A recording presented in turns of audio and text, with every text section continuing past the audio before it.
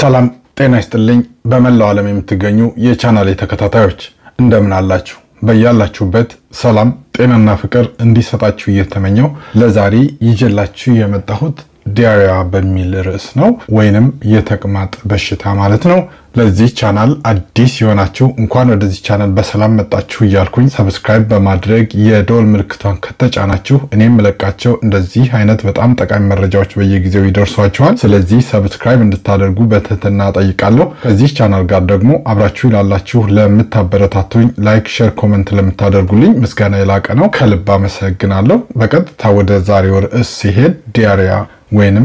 የተቅማጥ በሽታ ማለት ነው Diarrhea is loose watery stools that occur more frequently than usual ይላል እንግዲህ በጣም ቀጭን የሆነ ፈሳሽ ቶሎ የሚያስቀምጠን ከሆነ ተቅማጥ ነው ማለት ነው ወይም ዲያሪያ ነው ማለት ነው is particularly dangerous to the very young and the very old people because both of whom can become dehydrated and even die within hours ይላል በጣም ህፃናቶችንና በጣም ያረጁ አዛውንቶችን በቀላሉ ሊያጠቃ ይችላል ቶሎ በሚያስቀምጣቸው ጊዜ ሰውነታቸው ውስጥ ያለው ፈሳሽ ቶሎ ስለሚያልቅ ህፃናቶችና አዛውንት የሆኑ ሰዎች በቀላሉ እስከ ሞት ድረስ ሊያደርሳቸው ይችላል ማለት ነው በሰዓታት ውስጥ ቤተሰቦቻችን Diarrhea is a symptom of different diseases which can be caused by bacteria viruses or another disorders such as inflammatory bowel disease እንግዲህ ዲያሪያ በተለያዩ ምክንያቶች ሊመጣ ይችላል በባክቴሪያ ሰውነታችን ኢንፌክትድ ከሆነ በቫይረስ ኢንፌክትድ ከሆነ ወይንም ደግሞ አንዳንዴ ሰውነታችን ውስጥ የተለያዩ ዲስኦርደሮች ካሉ ለምሳሌ የአንጀት ቁስለት ምናምን የመሳሰሉ ነገሮች ካሉ አሁንም ለተቅማጥ በሽታ ልንጋለጥ እንችላለን ማለት ነው examples are gastroenteritis የሚባለው ጨጓራ በሽታ የሚባለው ማለት ነው or acute watery diarrhea ወይንም ደግሞ በጣም ከፍተኛ ተቅማጥ ያለው በሽታ ነው ማለት ነው gastroenteritis ኮሌራ የኮሌራ በሽታ ታይፎይድም ተቅማጥን ከሚያመጡ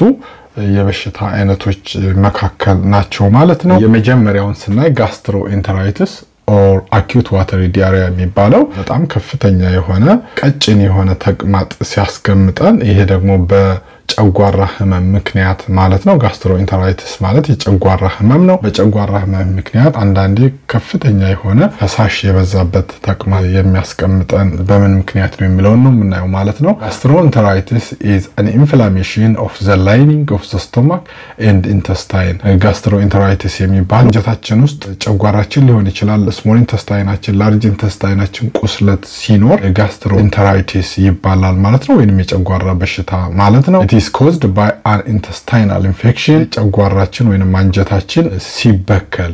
በቫይረስ ሊሆን ይችላል በባክቴሪያ ሊሆን ይችላል ወይንም በፕሮቲስትስ አሜባ የመሳሰሉት አንጀታችን ውስጥ ወይንም ጨጓራችን ውስጥ ሲኖሩ አንጀታችንና ጨጓራችንን ሊያቆስሉት ይችላሉና ለጨጓራ በሽታ ልንጋለጥ እንችላለን ማለት ነው ቤተሰቦቻችን examples are rotaviruses በቫይረስ ኢንፌክሽን ለምሳሌ ሮታቫይረስ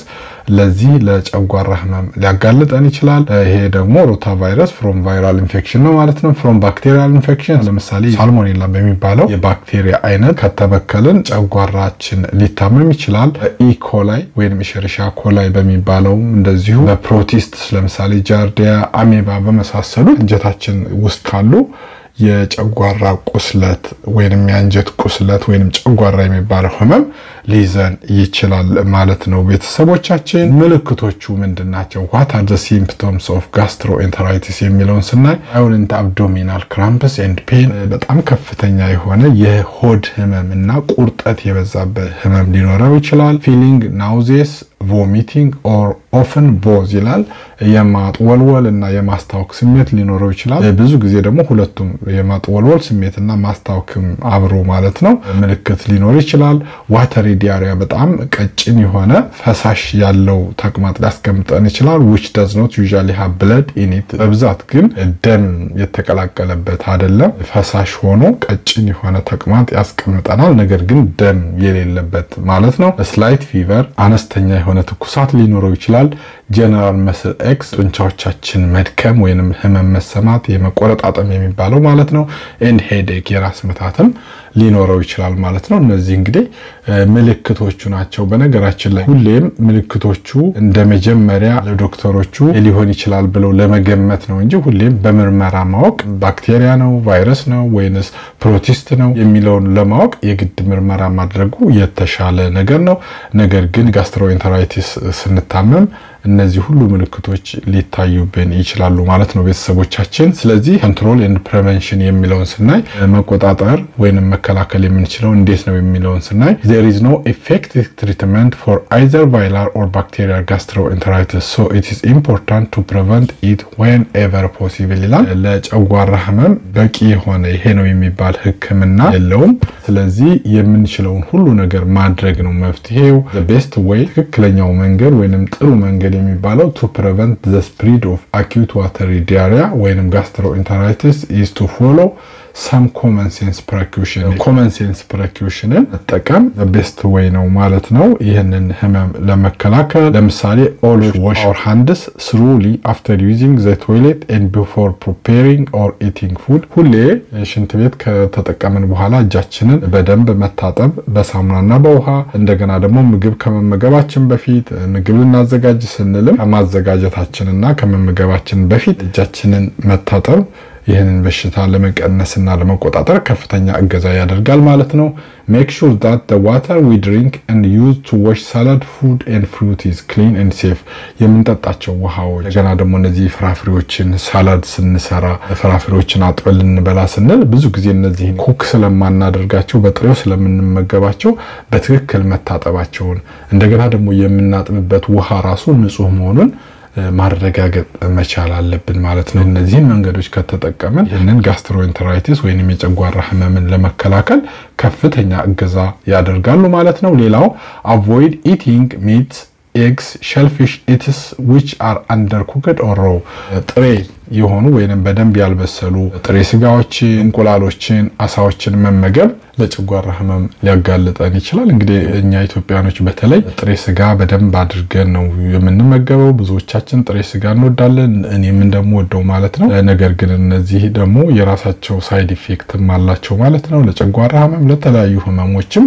ሊያጋልጠን ይችላል ማለት ነው ስለዚህ ንጹህ መሆኑን ጥንቃቄ ማድረግ አለብን ማለት ነው if you know someone has acute watery diarrhea keep well away from the milan gastroenteritis ወይንም ይሄ በጣም ከፍተኛ የሆነ የተቅማጥ ህመም እንዳለባቸው ካወቀ ከነዚህ ሰዎች ራሳችንን ማራቅ ጥሩ ነው ማለት ነው ምክንያቱም ይሄ በሽታ በቀላሉ ከሰው ወደ ሰው መተላለፍ ስለሚችል ከነሱ መራቅ ወይንም እነሱን ከኛ ማራቅ የተሻለ